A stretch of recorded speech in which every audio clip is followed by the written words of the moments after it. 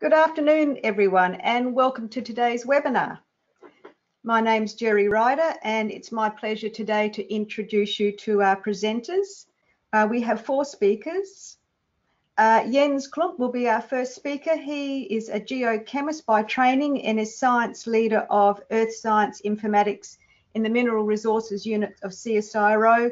And importantly, he's also Vice President of the International Geo Sample Number Implementation Organisation, which he'll touch on a little bit in his presentation. After Jens, we'll hear from Brent McGuinness, who's a research professor at Curtin University and director of the John Delata Centre in Perth.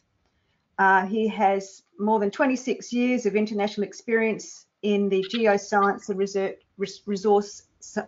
resources research sector. Then we'll hear from Joel Ben, who's the manager of DevOps with the ARDC, where he's worked for more than 5 years as part of the development team delivering online services such as Research Data Australia and the DOI and handle minting services. And Joel will be giving us a live demo of the IGSN system. And then finally, we'll hear from Leslie Wyborn, who's based at the ANU with the NCI and the Research School of Earth Sciences. And Leslie will be talking to us about the future of IGSN. So without any further ado, I'd like to hand over to Jens as our first speaker. Thanks, Jens. Thank you, Jerry, for the introduction, and thank you for inviting me to speak today. I would like to give you a short introduction about what IGSNs are, where they come from, and what you can use them for. Just as a very dry definition, IGSNs are persistent, globally unique, web-resolvable identifiers for physical samples. Some people call physical sample specimens. Anyway, the pictures on the slide show you some applications where IGSNs have been used. It's quite a wide range of samples. They're not all geological. They can be used for anything that is a physical sample, and that is an important aspect for the future development. So what does persistent mean in this long string of this definition? Those who have been around on the internet for a while have noticed that URLs go away. Sometimes we need to change the arrangements of servers and how they're organized, and whatever technology changes, things change, and over time that links to a phenomenon called link rot, where links just don't work anymore. And persistent identifiers were designed to deal with this problem. So what they do is they will always resolve to a so-called landing page, even when the URL changes, or sometime in the future when URLs will no longer be used. HTTP as a protocol on the web has been around for 25 years, and I don't expect it to be around for another 25 years, but the record of science, we hope, will be around for centuries. So there are other examples of persistent identifiers, and the most popular ones you will probably know as DOIs, digital object identifiers, and handles. They're actually technologically all the same, but I won't go into that today. A very important aspect is this aspect of identifiers being globally unique, and this map gives you two examples of what uniqueness might mean. On the left-hand side is a list of identifiers that can be found in the literature for a sample that has this strange name of argon 003 in the PETDB database, and in the literature it has about a dozen different names where one can assume that they all refer to the same object, but you can't really be sure. So having an identifier that gives a unique identity to the specimen would be really helpful. The example on the right-hand side is a map of the world listing all the samples from EarthChem with the name M1. So M1 seems to be everywhere, and especially in Japan. And as a material, it's anything geological. So M1 obviously isn't a globally unique name, and it's also not very useful to identify materials. So there's this aspect of web resolvable, and just at the top of the page, I gave you the URL of the page where I took the screenshot, something long, complicated that is likely to change in the near future. But just below that is the IGSN. The arrow points to the big bold IGSN, and underneath is, just as an example, how this particular IGSN is resolved by using a HandleNet resolving server. Usually this should all be encapsulated in the applications and you shouldn't worry about it, but sometimes you need to, and this is an example of how you would resolve it. You can actually do this with any DOI or handle through HandleNet or DOI resolvers. And then at the bottom of the page is an example of what this specimen was called in the field. So somebody in this Hammersley Basin project called it HM-96B, which might or not be unique, but so what I want to show with this slide is that you can call things in your applications in the lab or in the field with the locally unique name, something that makes sense to you, but to make it globally unique, this is where the IGSN comes in, like maybe a passport number or social security number for a specimen. So why would we want to use IGSNs? As I already mentioned, sample names are locally unique, hopefully. That should be part of your good housekeeping, but they're usually not unique in a global context. And so what it enables us, if once we assign these globally unique identifiers, we can use these identifiers to make exact references to samples in data and literature. So the thing that I showed you from the Pacific with its dozen different names, if we had an exact reference, we would know what we're talking about, or we would be able to refer the many M1s to specifically individual samples.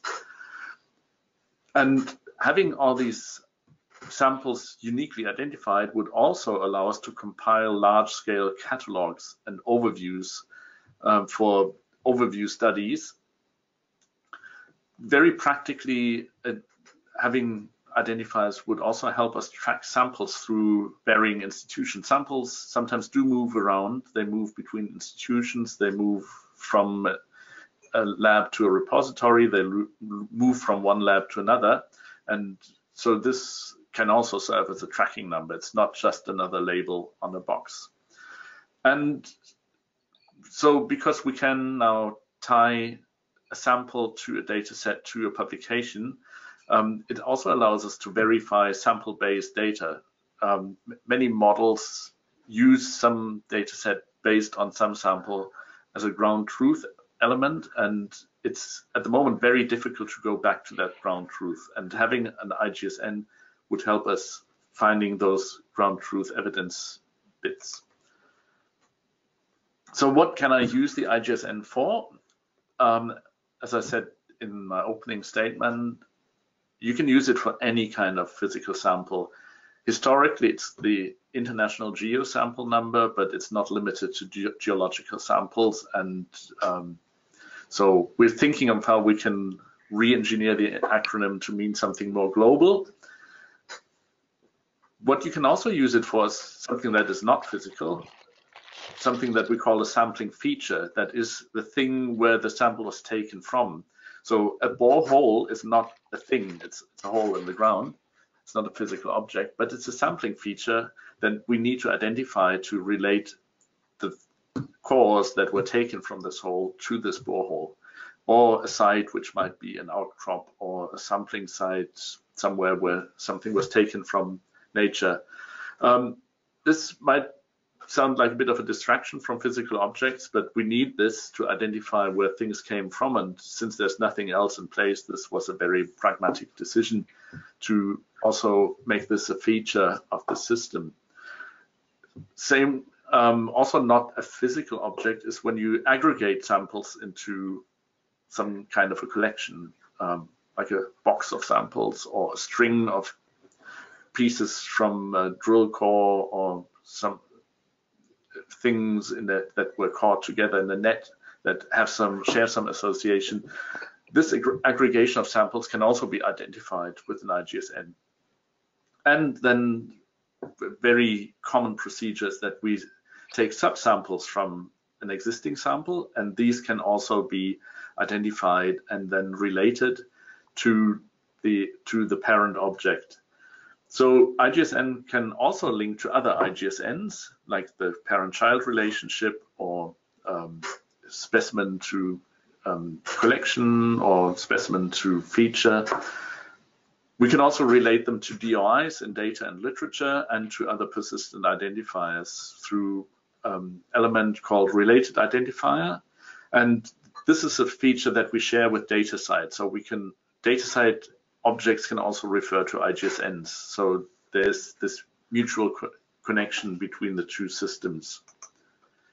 And in this figure, I want to illustrate to you how things can then relate to each other. So we have a specimen that's identified with an IGSN.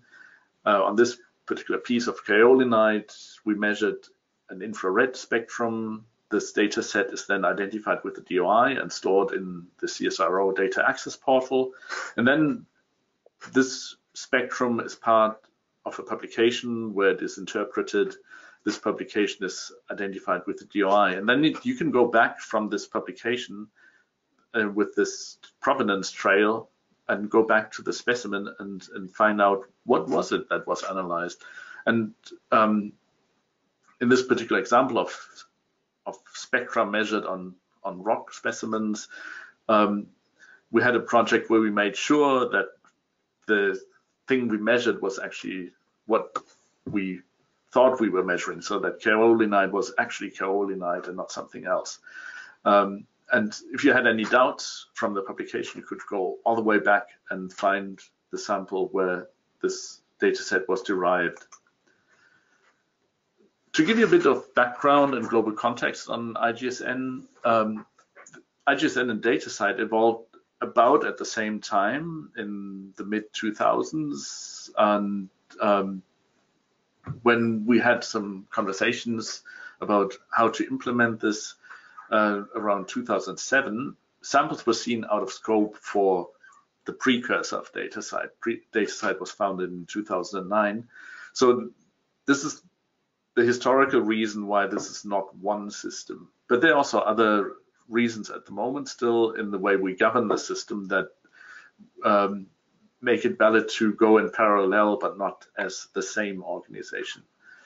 The IGSN implementation organization was founded in 2011 and at present has 4 members in Australia: CSIRO, who joined in 2013, Geoscience Australia, who joined in 2014, Curtin University joining in 2015, and Australia Research Data Commons, back then still ANDS, in 2017. So as a bit of an illustration, there are about 20 members in a number of countries on various continents, starting to show kind of a global spread, and it's showing some impact that Leslie will be talking about at the end of the webinar. There are other persistent identifiers around. I've already mentioned DataCite, but in relation to identifying specimens, I think IGSN plays a really important role, because at the moment we have 6.5 million samples registered. There are a couple of hundred registered with DataCite, but it's important to point out that DataCite metadata are not suited for samples. They are very well suited for bibliographic objects and data, but not for physical specimens. A very big player in this area was the life science identifier, LSID, but it was kind of ahead of its time, and that limited adoption, and eventually the system broke down and was discontinued last year. And the biodiversity community reverted back to a URL-based system, which they say is just an intermediate measure until they find something else that works, but they have to find something now, so they step back to using what they call cool your eyes. And that's all I wanted to tell you about IGSN from my perspective. And now I hand over to Brent to give you the university perspective. Good afternoon, everybody. My name is Brent McInnes. I'm the professor of economic geology and geochemistry and the executive director of the John Glader Center Labs at Curtin University. I also have a role as a national coordinator of AuScope's Earth Composition and Evolution program, which involves multiple laboratories around the nation. I'm speaking to you today with two hats on. The key thing about the John Glader Center, if you don't know, it's a centralized analytical facility at Curtin University. It consists of 14 laboratories, 25 staff, and they're operating over $33 million of high-end analytical facilities. These labs provide analytical services to over 550 unique researchers. The labs provide research services to these individuals about 27,000 hours a year of analytical time. So the data volumes being generated are quite high. The volumes could not be considered high relative to perhaps satellite data or something. Probably we generate about 10 to 12 terabytes of data per year, which is actually not very much, but the data is high value data in that the data can be used to assess perhaps the petroleum potential of a basin, could be able to provide you with the age or thermal history of a rock sample or a mineral belt, or it could provide information perhaps about the health of an ecosystem. So with that perspective, we have a problem in terms of data management and data delivery. And what we realized that we needed to do was we needed to come up with a better system of disseminating the data sets to our researchers than simply allowing them to take the data on a thumb drive or a hard drive. And so we wondered if we could create a system in the laboratory that would automatically capture data about the samples and make it available and reusable in the future. So this is an example of the instrument suites that we have at Curtin. A lot of them are mass spectrometry systems or imaging systems such as scanning electron microscopes or TEMs. And so these are the sort of instruments we're talking about in the operational hours. And in general, each researcher has between 10 and 100 samples per year. So you can imagine there's a lot of information if you're trying to capture it in a systematic way.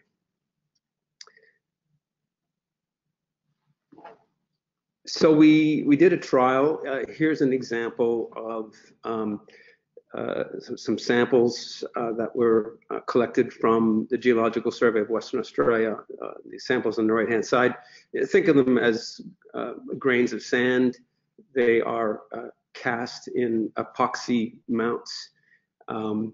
In total, there are about 5,700,000 grains of sand in those samples collectively.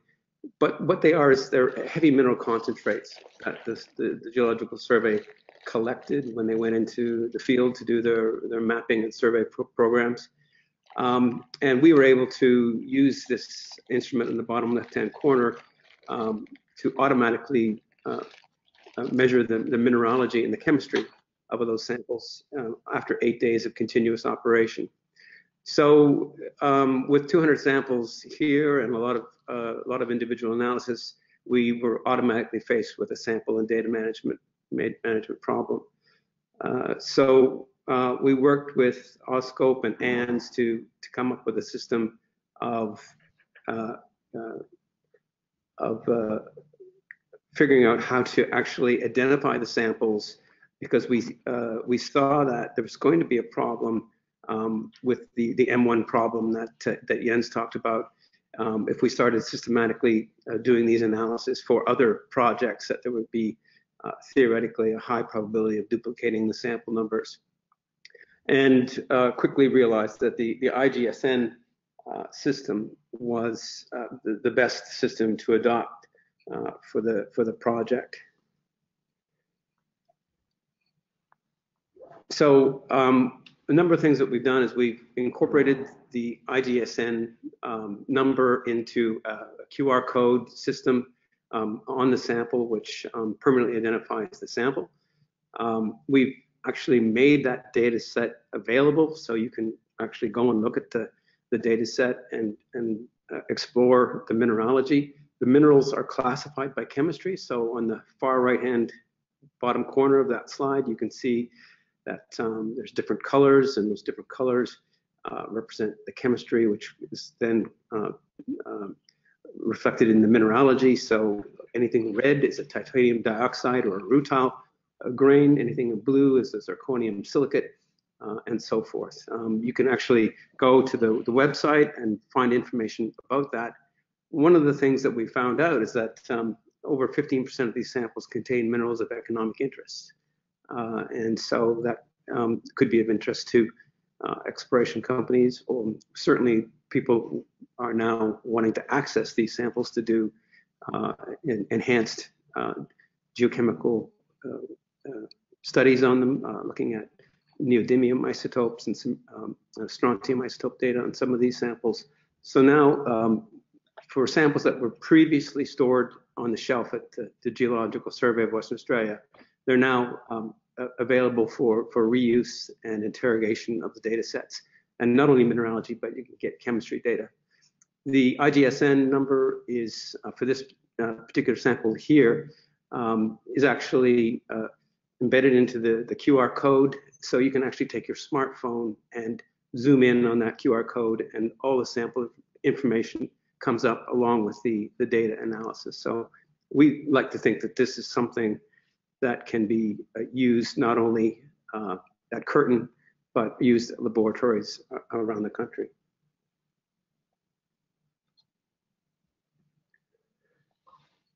So from a research perspective, I wanted to give you my personal opinions on how this will change, if not revolutionize, the way we collaborate and cooperate. I've put on here, I borrowed a slide from GA, Elena Basakova, and this shows where you can, the IGSN implementation at Geoscience Australia, where they have over 1.6 million samples registered. The fact that they do this makes the samples discoverable online.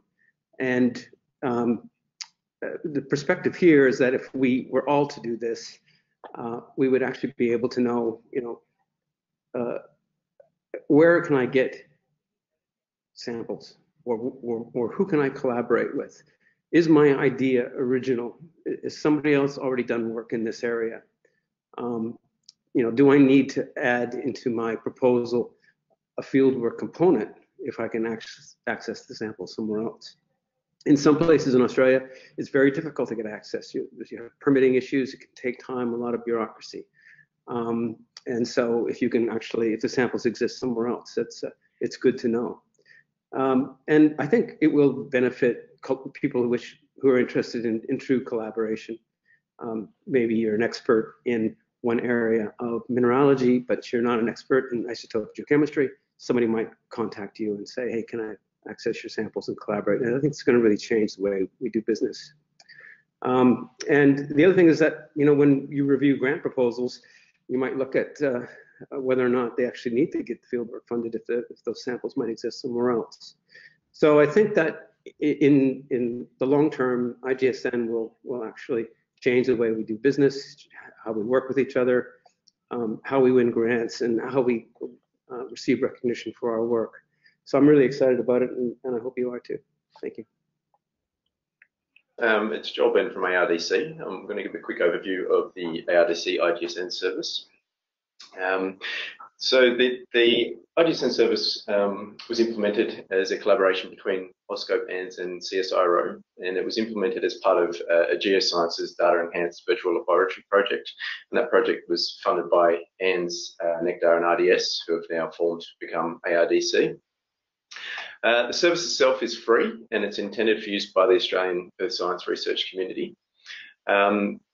Now, it's a service that is, I guess, self-service, so your institution or organisation doesn't have to maintain an account or sign up and manage software in any way. It's hosted by ARDC, and anyone with an AAF login can access the service and mint IGSNs for their samples.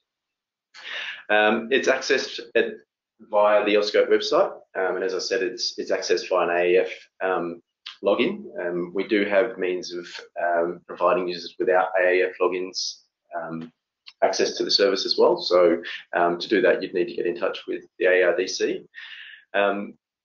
In terms of minting an IGSN, there's a minimum metadata that has to be provided in terms of minting, and I'll go through that once I get into the actual web form in a second. And I also just wanted to point out, being a persistent identifier, there's also some responsibilities for the, I guess, the minter of that IGSN to maintain the metadata within that IGSN, that's the descriptive metadata of that IGSN, and also the ability for that IGSN to resolve. Now, the resolvability side of things, when you're using the ARDC IGSN web interface, is taken care of for you. So when you mint an IGSN, it actually creates a metadata page for you, and that is where the IGSN will resolve to. When you're using the API, it's a little bit different. You will either need to host the page that gets resolved to, or we can do something for you in a future release. At the moment, the service is really, obviously, because it was implemented as part of the Geosciences project, it is really limited a little bit to the geoscience sort of samples, and that's mainly because of the metadata sort of schema that's being used to describe samples is for geosciences. But we are very interested in extending the service out to other domains and disciplines. And the best way to sort of get in touch with us would be via the ARDC service desk, so services@ands.org.au, and we can sort of talk through that process. The last point is just that we do have an API available for machine-to-machine minting. So if there are services or tools that are creating lots of samples or want to do this in an automated way, but there is an API available. And again, get in contact with services at ANDS, and we can set up accounts and go through how that would be tested. So what I'm going to do is just go through how users access the service. And as I said, it's via the AuScope website. So I'll just flick over to the AuScope website. Please let me know if you can't see the browser. So this is the page on the AuScope website. So you can see the URL at the top there. It's auscope.org.au, IGSN-info. And this just gives you a little bit of a sort of info about the service and sort of the, I guess, the responsibilities of the users of the service. And then at the bottom, there is a link to access the service. So when I click that, it redirects me off to Rapid Connect or AAF login, and that's where you can pick your institution to log in. So I'll scroll down to the ANU and click continue, and then this will bounce me to my organisation's AAF login, where I can enter my details, password right. Once I've logged in, I'll land into the service. So that's, I've accessed via the ANU AAF, and it's basically, once I've authenticated, it's redirected me into the ARDC IGSN service. So that was the login process, but what I'm going to do is just flick over to the test system so that I'm not actually minting production IGSNs as I go through this. The form that you land on when you log in is sort of the registration form. So this is the form where you will fill out the metadata to mint an IGSN. And as I said earlier, there are a number of sort of minimum fields that you have to provide in order to mint an IGSN. So you have to provide the object type. So there's a set of options, and it's defaulted to physical sample. And then you can see the fields that are highlighted in red, and these are the mandatory fields that you need to provide as a minimum. The metadata visibility, so you have a couple of options there. You can have it publicly visible, completely private, so no one will be able to find that in terms of the ARDC IGSN service, and also won't be harvested out through our OAI endpoint publicly. There's also the option to put it under an embargo period, where you can enter sort of the end date for that embargo, and when that elapses, that metadata will become public in the service and also via our OAI endpoint. You have to specify, obviously, the sample or item type, and also the material type. So you drop down, there's obviously a number of sort of types there to choose from, which come from known vocabs. The other thing to point out is there obviously is some in-context help. So there's little icons with each of the fields where you can click, and it will give you a little bit of help for filling out those fields. The other field that is required is obviously the curator. So this can be an individual. It could be, say, a role at an institution. And it's obviously good to have that information up to date. So if someone does find the metadata for your sample, they can get in contact with whoever it is to get access to that sample or find more information about that sample. So this is really important to keep, as I said earlier, up to date information in. Now, as we go further down, there is additional metadata around the IGSN. So obviously a location is quite important for a lot of samples. So you can describe the location of where the sample was collected or taken. Related resources. So this is, I think Ian sort of touched on this earlier, where there's the ability to link between resources. So this might be a link between, say, two DOIs or two IGSNs themselves. So there might be a hierarchy between those samples, and you can do that in the related resources. Under contributors, you can obviously put in anybody that's contributed in any way to this sample, and there is a number of roles that you can choose from. So there's things from funder, owner, stakeholders, and you can describe those by putting in their name, the role, and there's even a spot there to put, say, their identifier, which could be an ORCID or an NLA identifier. On the last tab, there's other information to, I guess, extend the richness of the metadata around the IGSN. So alternate identifiers. So this might be, you have a local identifier within your systems to represent that sample, and you can describe that here.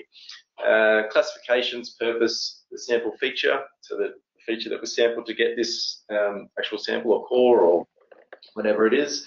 The data collection, you can put in here as well. And also link to so the method of collection, the project. So this is where you might want to link to, say, a grant that, or a project that has basically funded the collection of the sample. And any comments you can provide in here. Now going back up to sort of the minimum metadata, it's obviously to get your IGSN, that's all you need. But in terms of having a really rich metadata record for discoverability and, I guess, assessment from other users, it's really important, I guess, to fill out those other fields further down the page. Now, once you have minted a resource, you have access to all the resources under this list resources page. And you can see here that I've got all the samples that I've minted previously. I can go into any of these and I can edit them. So this is one that I've done before. All the fields are filled out. You can see that I've got spatial location, and you can basically change any of the metadata in there. So it might be that the curator has changed, or the institution, or there's additional information in terms of the project that you might want to add. And I'll just click update to take me off to the metadata view of this page. So this is basically how I'm updating. Is the same sort of process as you go through to mint.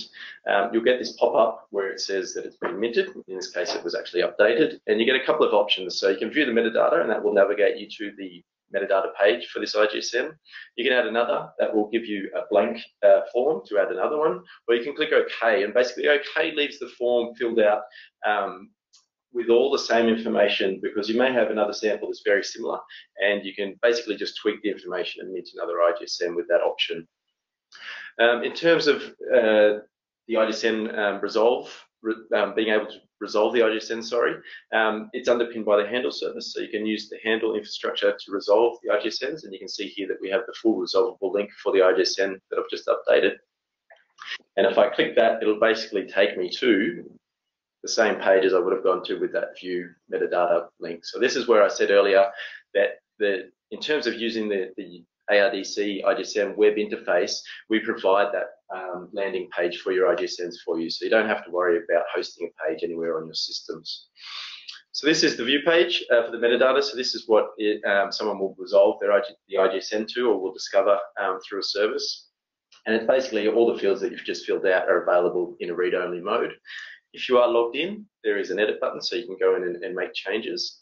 If it's not publicly visible, so if you've set it to private or it's still under embargo, the user will actually, when they resolve it, they'll come into basically a login page. And if they don't have access, they won't be able to view your metadata.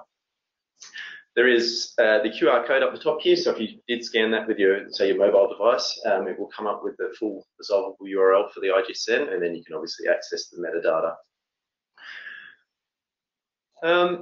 I think that's most. There's a link up the top, obviously, to documentation, so there's help on how to fill out the form and how things work. There's also some information on the API in there as well.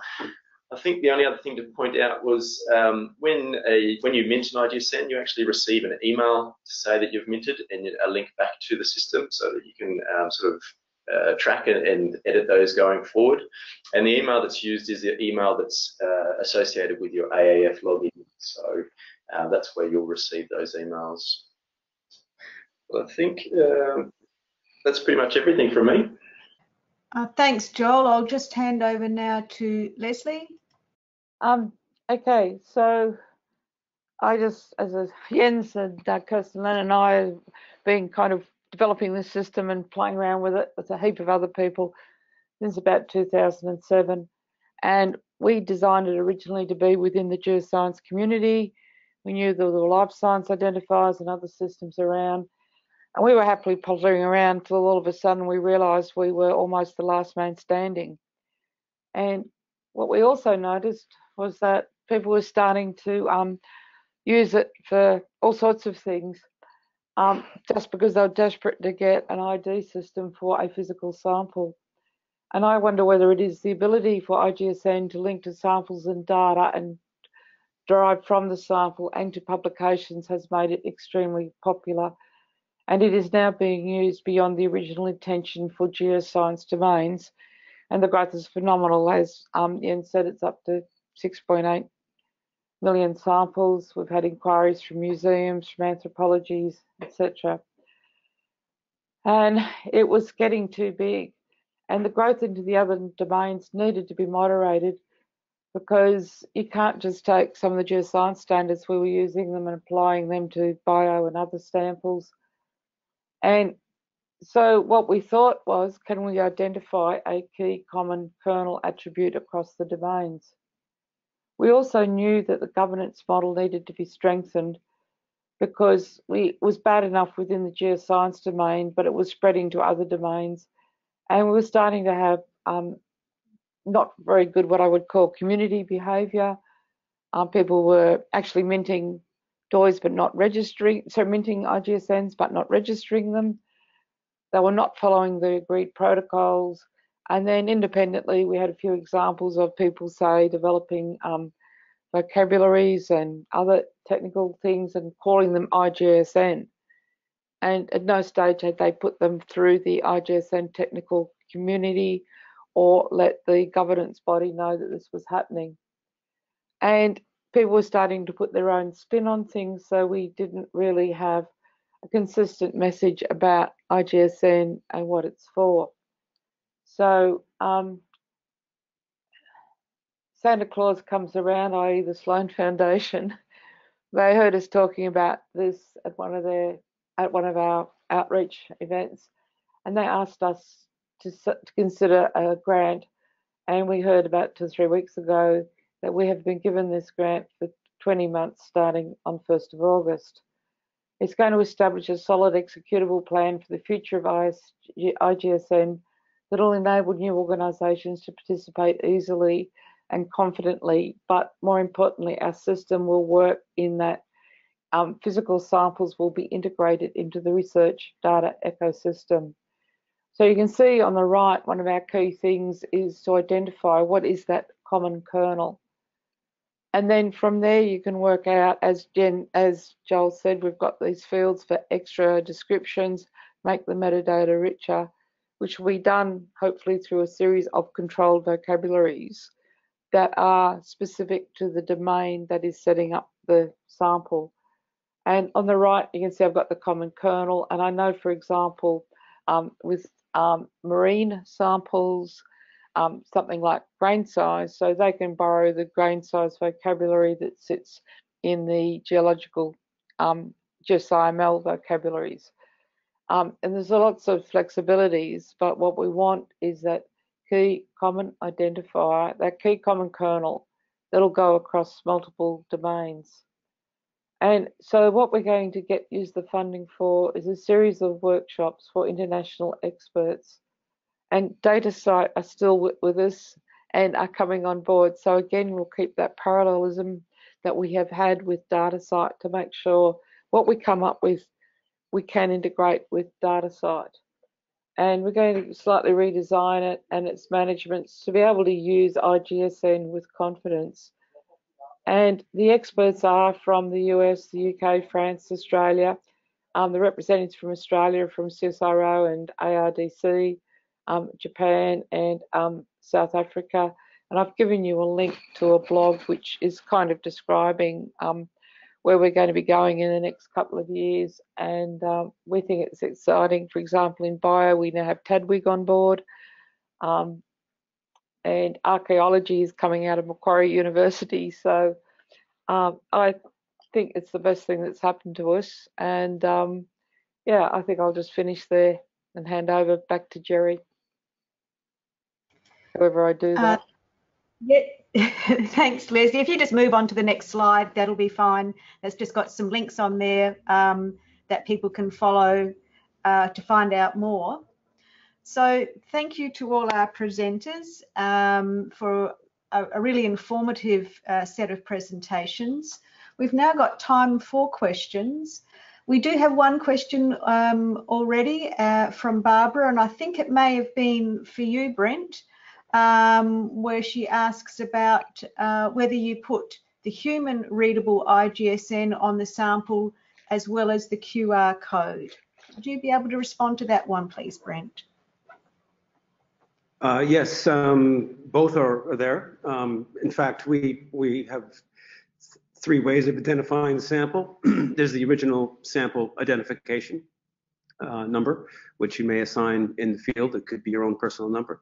Then there's the IGSN assigned or minted number, and then what we can, we'll print out a QR code and attach it to the sample as well. Thank you. Now this one may be for you, Jens. Andrew's asking, how are the IGSN numbers assigned? The examples used don't seem to be random. That's a very good question, and that's a core question in the way we set up IGSN. One analogy that I like to use in how we make sure and how we allocate the names is the way that license plates for cars are allocated. So there's a system in place that makes sure that license plates in Australia are unique for every car. But how this is handled is very different from state to state and territory to territory. And this pattern that's called hierarchical delegation, this pattern allows us to accommodate the specific needs in specific applications of IGSN. So one example here for field campaigns, we have little booklets printed like raffle tickets with unique numbers. And then when a sample is taken in the field, this raffle ticket is put into the bag with a sample. In other campaigns, we've pre-printed labels with IGSNs and QR codes and then the QR code could be scanned into a mobile app that helps capture the metadata for the sampling process. In other cases, the samples already exist with locally unique identifiers in the database, and then we use a prefix before the locally unique database number to make this a globally unique identifier. So the way this is handled depends quite a lot on the specific situation, and the governance that we set up is exactly tailored to be able to handle all this variation in how we identify samples. Thank you, Jens. Another question, maybe for you again, from Anthony, who asks who owns the metadata and how is intellectual property being dealt with? So there's two ways to look at this. The one is the merit. Of course, whoever creates information has an ownership in it. From a legal perspective, as in other catalogs, the metadata are open to everybody, because otherwise you can't compile them into global catalogs, and you run into all sorts of legal entanglements and licensing problems if you put restrictive rules on the metadata. So I hope that answers your question. That from a legal licensing perspective, metadata are open, but of course we acknowledge the intellectual merit that goes into creating them. Thank you, Jens. It's always a tricky question about intellectual property. Joel, a couple for you. Helen wants to know, is it possible to upload a large group of details that are similar but need IGSN, for example, from a spreadsheet? So where there's repeating data, but many samples. Not at the moment. So the bulk functionality is only really available if you wrote, say, a script with the API, but it is something that we have with our other services, so we would be looking at that sometime in the future, no doubt. But at the moment, the only real way to do that sort of bulk import would be via the API. Okay, thanks. And I know your team, Joel, is happy to help people get the API up and running. Yep, of course. And Barbara's asking the best website to go to for the metadata scheme and associated vocabularies. You can go through the documentation page, which is linked from the service, or through the ANDS website. There is information on the IGSN service where you can find the metadata scheme. The schema was developed by CSIRO for their project needs, but it has been sort of accepted, I guess, by the geo community so far. I think there is work going forward to review that and the vocabs that are used. And obviously, Leslie also touched on some work on that sort of core metadata kernel that will happen. But yeah, to answer the question shortly, the ANDS website would be the best place to check. Okay. Someone's expressing a concern with the different levels for which an IGSN can be used, for example, borehole, sample and subsample. How is that resolved in detail? That's not a clear question to me, I'm afraid. Jens. So this example of boreholes and materials coming from that and then being subsampled, this is very nicely illustrated by a use case from the International Continental Scientific Drilling Program, where they've used IGSN to identify boreholes in one of their projects, and then all the materials that came from these operations. And the link between all these objects is the related identifier element in the metadata, where you can refer from a parent object to a child object, or from a child object to a parent object. And in the IGSN documentation on GitHub, this example is listed, and when you resolve this IGSN, it takes you to a very nice page that I had on one of my screens, which actually has this tree structure of dependencies between objects very well illustrated and interactive, so you can go from one level to the next and from one object to the other and display the associated metadata in pretty great detail. Okay, and a follow-up question. I'm not quite sure who on the panel can answer this one, but the demonstrated way to register an IGSN would take at least a minute. If GA had one person doing nothing else, they would be able to register about 100,000 samples a year. So how did they manage to register 1.6 million? I think that was actually globally rather than GA. Well, GA did register more than 2 million samples, and they did that through using the API. The API was actually the original way to register IGSN, and adding web forms was a later addition to accommodate the needs of individual researchers. Our initial target group to grow the system quickly were large organizations like National Geological Surveys with large collections, and they would then use the API for sample registration. Okay, thank you, Jens. A comment that it seems that the effectiveness of the service is strongly dependent on institutions maintaining a museum or archive system for their samples, which is unlikely in many institutions because of costs. Does anybody in the panel wish to respond to that? Brenton, probably. One short remark is that when we talk about persistence, there's sometimes a confusion between what is supposed to be persistent and what not. And what we require in the system to be persistent is the description. The sample itself might not be available. Sometimes we do destructive analyses, and after that analysis, the sample is gone. So you won't be able to keep it. But you want to keep the information about it and its identity, and that minimum is something that that is what is required. But there are other aspects to it that Brent and Leslie might also refer to.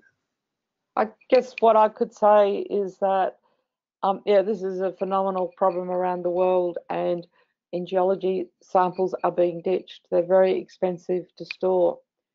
And so one of the turning it around is, as Brent said, maybe we can cut down on the number of samples if we carefully curate what they are, like how many trips do you need to the Galapagos Islands to collect those samples, or if they're properly registered, they can be reused. And so we're starting to build a case for maybe fewer samples but better managed. And the other more important thing, as Jan said, is now that we can share samples so easily through this system, like they're not boxes sitting in people's cupboards.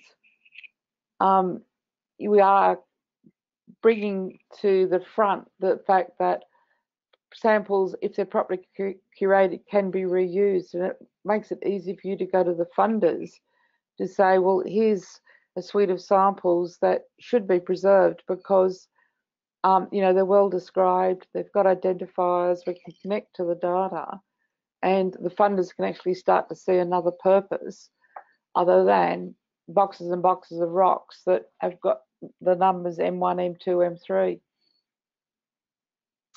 Also, when you take the national collections like the National Insect Collection or the National Herbarium, these collections already exist and are reference collections, and I see a lot of value in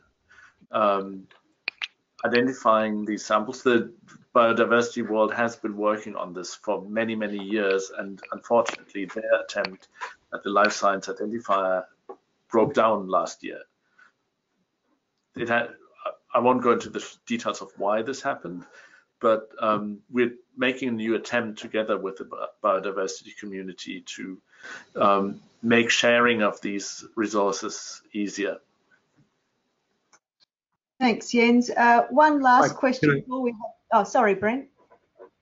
I'd just like to add my personal perspective. I mean, I think we can all share horror stories around samples being chucked out. so we've started a pilot project where we identified researchers who are near retirement, who have substantive collections at institutions, and we do recognize that those institutions may not have the resources to host those samples indefinitely, and so we're brokering arrangements with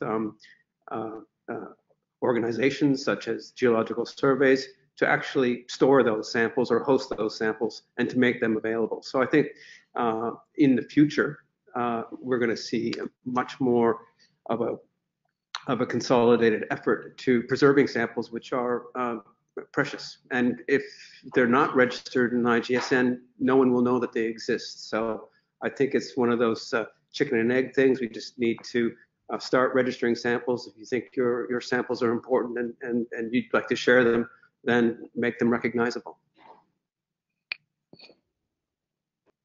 Thank you, Brent, and that actually takes us to the end of our time, and unfortunately we do have some unanswered questions, so we'll attempt to respond to those offline to the individuals who have asked them.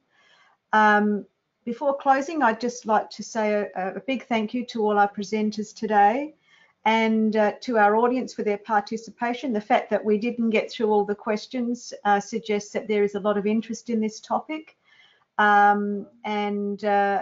Please, I would encourage you to have a look at the information about the service and about IGSN that is available on the ANDS website, and to contact us if you have any questions about using the service or about IGSN.